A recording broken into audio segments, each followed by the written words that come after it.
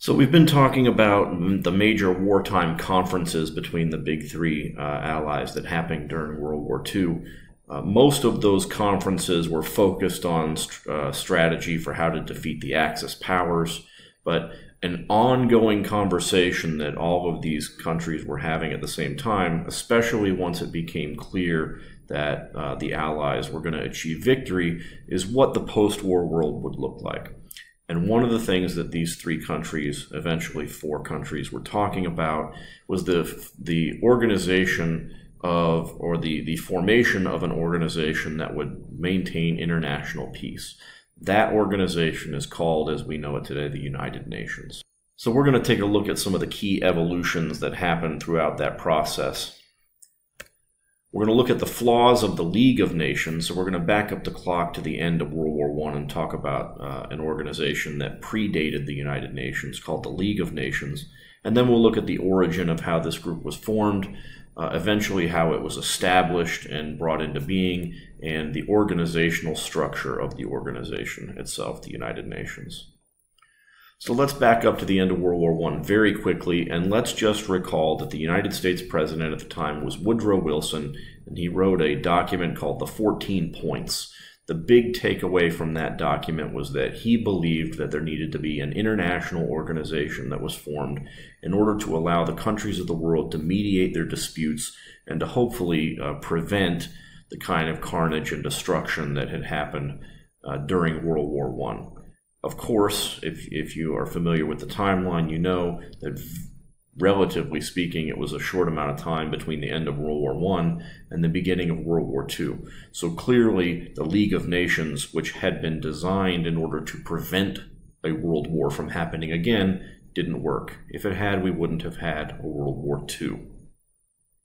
There were primarily three main problems with the League of Nations as it was organized. The first problem was that the three most powerful countries in the world at the time were not members of the organization. The USA, even though the American president, President Wilson, had proposed the idea, the United States Congress, according to the laws of the United States, had to approve the United States membership, and most people in the United States did not want to be part of an international organization. Even though the US had fought during World War I or sent some troops over to assist the French in defeating the Germans, the United States wanted to maintain an isolationist policy. Most people in the United States at the time didn't think that anything in Europe was the business of the United States and that they should just stay out of it. Secondly, we had the Russians, and of course the Russians were communists at the time because this was after the Russian Revolution. They hated Britain and they hated France. They did not want to be part of any organization that included Britain and France. So you have the United States, not part of the League of Nations. You have the Soviet Union, not part of the League of Nations. And you have Germany. And Germany wasn't allowed to be part of the United Nations because that was one of the conditions under the Treaty of Versailles that they were forced to sign after their defeat during World War I. So the first problem was three very powerful countries, none of them are participating in the League of Nations. The second problem was the structure of the organization itself. In order to get anything done, you had to have a unanimous vote of all of the members of the council. And as you might imagine, it's very difficult to get countries of the world to agree, especially in a unanimous fashion, on anything, right? So oftentimes there would be a crisis, and the League of Nations, because of the way that it was structured, was unable or didn't have the power to do anything about whatever the problem was. Finally, and this is probably the biggest problem with the League of Nations, was that it was created out of the Treaty of Versailles. And everybody hated the Treaty of Versailles. The Germans hated the Treaty of Versailles. The Americans hated the Treaty of Versailles. So anything that had been associated with the Treaty of Versailles was sort of poisonous. And that's probably the biggest reason that the League of Nations was unable to be successful in what it was designed to do. So with the understanding that we're fast forwarding ahead just a little bit to the beginning of World War II, let's look at the origins of the United Nations. And probably the first thing we need to look at is the Atlantic Charter, which happened in August of 1941. This was a bilateral document. That means that there were only two sides that agreed, but these were two important sides. This was the United Kingdom under Winston Churchill and the United States under the president at the time, Franklin Roosevelt. It was just a general statement of agreement. And they agreed that there should be, in principle, the freedom for countries to navigate the seas and to not have their ships be attacked, that there should be some organization to deal with international justice and to resolve disputes that happened between countries, that there should be safety within borders, that countries should be free free from attack from outside countries and be safe. And they believed that there should be some sort of economic collaboration between countries. So again, the Atlantic Charter was a general statement of principles, nothing formal yet, but it's important to note that two of the important people in this process, or two of the important countries in this process, are already talking about the need for some sort of greater cooperation. Then you had the Moscow Conference in 1943. Again, there's a general statement that comes out of the Moscow Conference in 1943. Moscow in 1943, again, was another general agreement. We weren't getting too specific yet. We were talking about other things besides an international organization. We were talking about the Allies fighting the Axis powers, the unconditional surrender that would be required by the Axis powers. But the important takeaway from the Moscow Conference is that we now weren't just talking about the United States and the United Kingdom, that the Moscow Conference also included the Soviet Union and China. And they sign a declaration at the end of this conference, the Moscow Declaration. And the big takeaway that you should know with that document is that they are calling for the establishment of an international organization based on the principle of sovereign equality of all peace-loving states.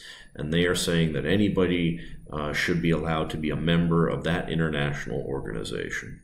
So as you can see, we started with the Atlantic Charter. We have two sides talking. Sort of momentum is building by 1943, and we now have the United Kingdom, the United States, the Soviet Union, and China. So now we get sort of more formal with the establishment. Now that these four major countries have decided that there should be an international organization established, there's going to be a major meeting that happens in the United States.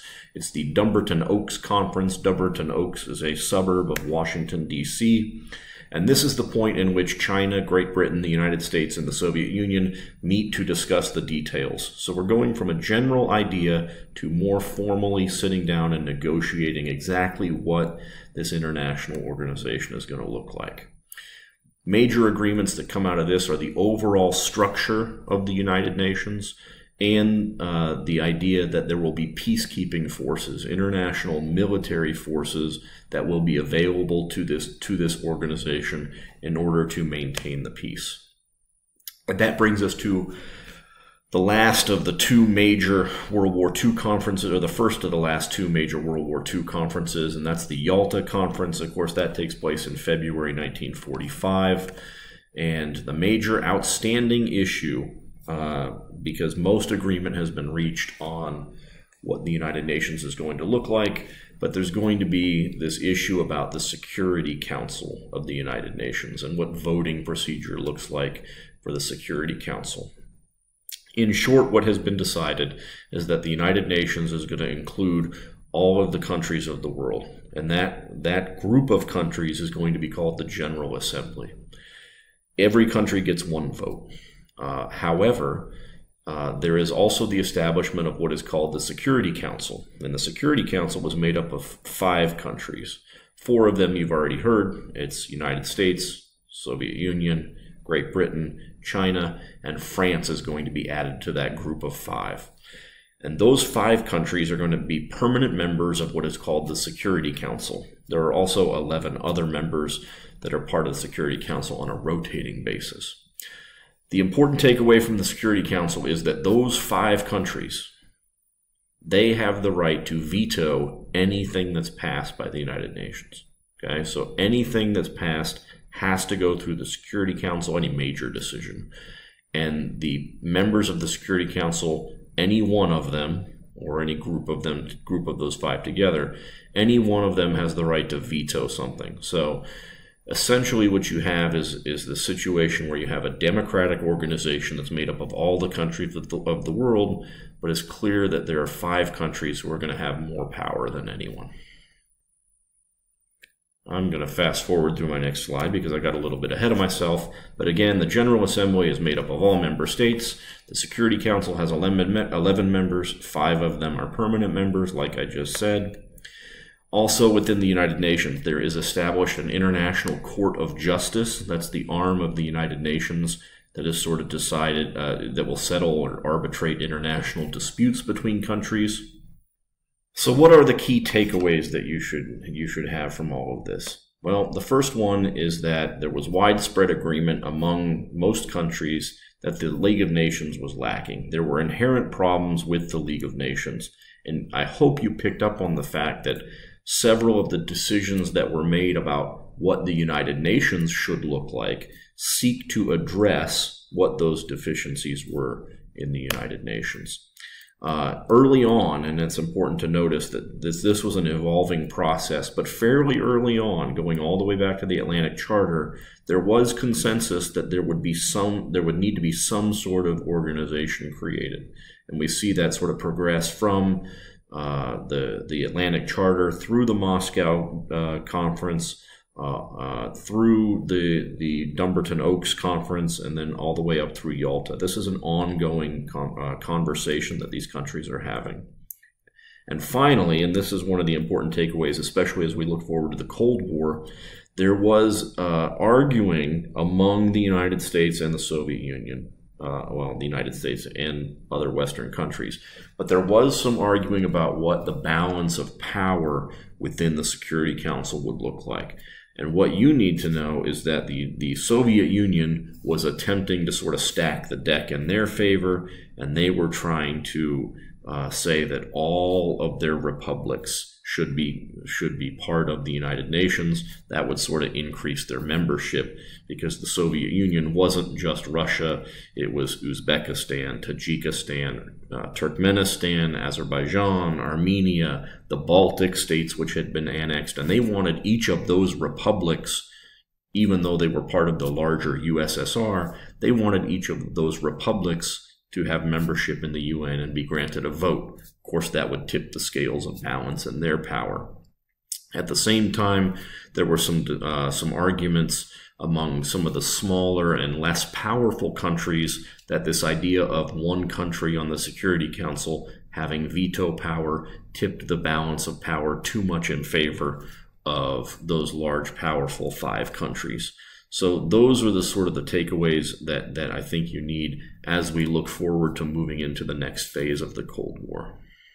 And of course, one more point to add is that although the United Nations is a democratic organization, the power certainly is, or was, and probably is, most people would say, does continue to be centered within the Security Council.